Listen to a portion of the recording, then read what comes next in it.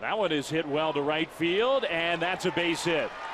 Belt coming around third. Here comes the throw, way up there over the catcher. Belt scores, and on the throw, Sanchez takes second base. It's 4-2. So Kadire just totally airmailed everything there. Belt comes home, and it gave the Giants an extra 90 feet.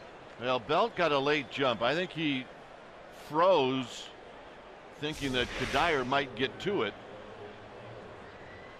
And by doing so, when he hit the bag, Kadire had the ball in his hand.